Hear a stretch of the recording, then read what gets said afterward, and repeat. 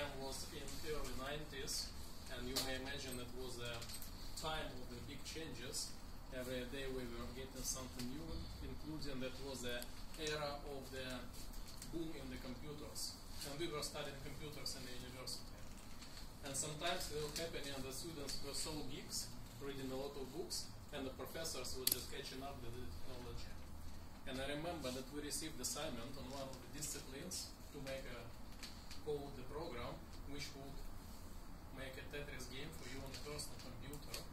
And a friend of mine, he was so attached to this task, and he made this coding on a very complicated low-level language of the programming, which is assembler, and it ran fantastically well. And when he was presenting results of his work to the professor was sort of so amazed. And after the finishing of the presentation, there was a minute of silence, and he was saying, I can't teach anything more to you. And since that, he was receiving only positive marks automatically.